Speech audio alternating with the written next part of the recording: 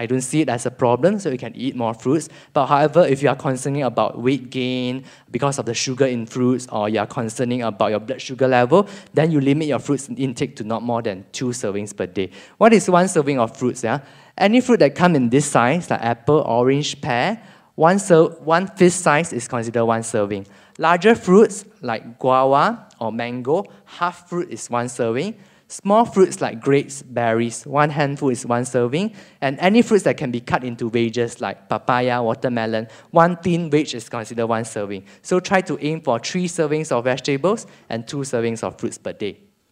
So this is a different pictures or different combinations of fruits and vegetables in a day that you can take. Let us just focus in the middle one, for example. Yeah. So 3 servings will be from vegetables, like you have your salad, you have your cherry tomato and some celery sticks, and 2 servings will be coming from fruits like honeydew or cantaloupe, and also with your blueberries. So one day, include this 5 servings, spread it out throughout your day. Okay. Besides taking 5 servings of fruits and vegetables, try to aim for 5 colors as well. Okay, because different colors will give you different phytochemicals to fight against different diseases. Okay, so when you can try something like fruit kebab, or rainbow pizza, or as simple as a smoothie bowl topped with different fruits, and as simple as salad, or even like our Asian dishes, you simply add more vegetables in your cooking, or you opt for vegetables when you eat in the hawker center. Okay. Next, you can also practice healthy plate concept, in which you separate your plates into 3 parts. Half your plate should be filled by vegetables, another quarter filled with whole grains, preferably whole grains, and another quarter will be filled by protein, lean protein, skinless poultry, for example, cooked in low-fat cooking methods. Then you can take a fruit as your dessert. So you take a fruit outside your plate. So one day, or most of the time, you should be eating something like this. I would say 80 to 90% of the time, you should be eating like this. The other 10%, yes, you can give yourself some cheat day or cheat meals. Okay? But most of the days, you should be eating like this. I would say that one day, 2 meals should look something like this. Yeah? Okay, so again, this is a distribution of the meal throughout a day. So you practice plate concept.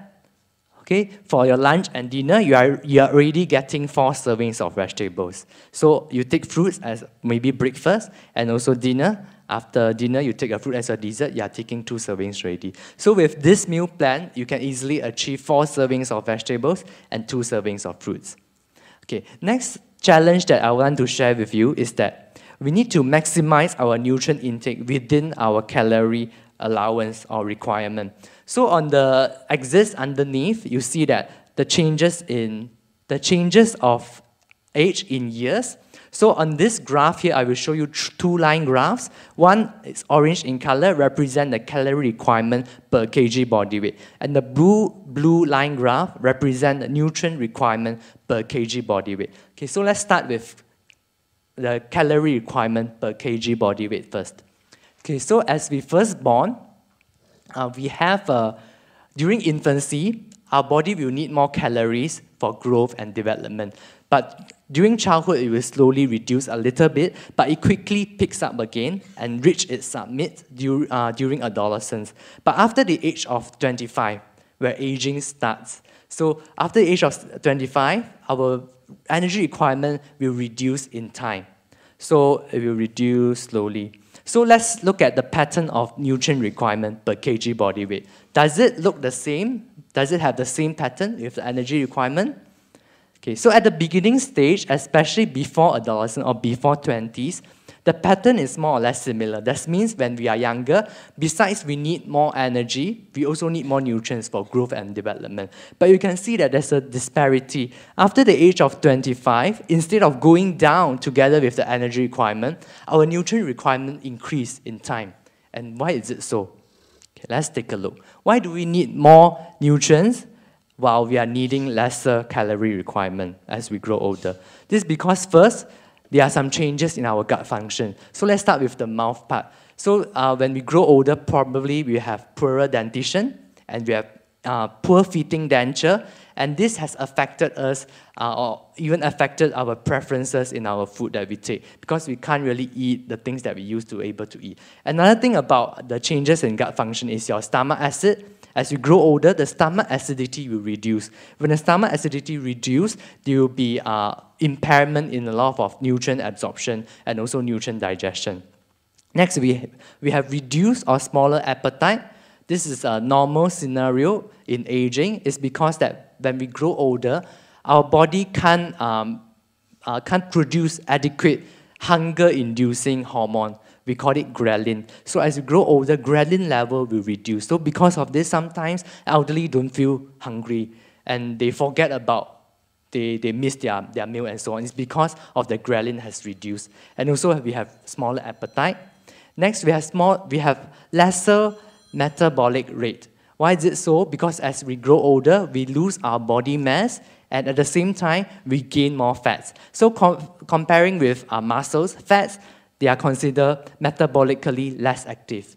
So muscles are metabolically more active. So when we lose muscles and gaining more fats, so this reduces our metabolism. And also, we are physically less active comparing to the younger days. Lastly, we start to have some medical conditions that require us to take medication, and the medication will impair nutrient absorption and also nutrient metabolism in the body. So owing to all these reasons, we ought to take a more stringent diet as we grow older. That means we have lesser room for junk food, processed food, and so on. We really need to appreciate or treasure the calorie requirements so that we can get hold of the nutrients that our body needs. Okay, next, to make things even more complicated, nowadays, there are a lot of factors that affect the nutrients level in the food that we take. I will just focus on two here. First is that pollution. Okay, soil overuse and depletion. This is because the soil can't really keep up with the exponential growth of human population. So because of this, the soil has been overused, and because of this, it has caused depletion in the nutrients in the soil, and also with global warming and so on.